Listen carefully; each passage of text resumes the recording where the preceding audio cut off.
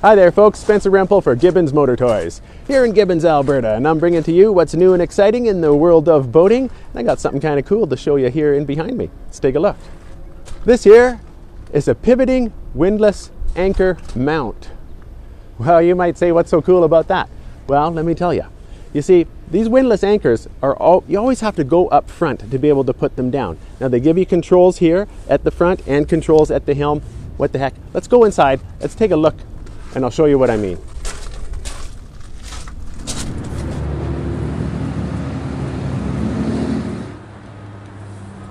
Well, here we are in this Kingfisher 2425, and you know what? It's not a big deal to be able to come up to the bow.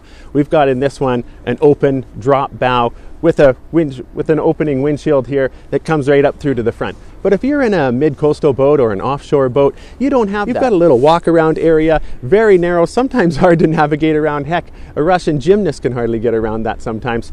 It's a struggle to get up front. If you're by yourself, it's dangerous as well. But in order to work these windlass winches, you always had to come up to the front in order to get the anchor out of its mount. Let me show you what they've done. There, now I think from this angle you can see pretty well just what's happening here. You got your controls up front right here, and if we want to put this anchor down, you just hit this button, this button right here, and down it goes. Now you might see how that anchor has pivoted down. And down your anchor goes. Bring it back up. Just nudge it into place. Boom. Pivots back up, holding that anchor up and out of the way. That is the greatest bracket I've ever seen. Watch it one more time.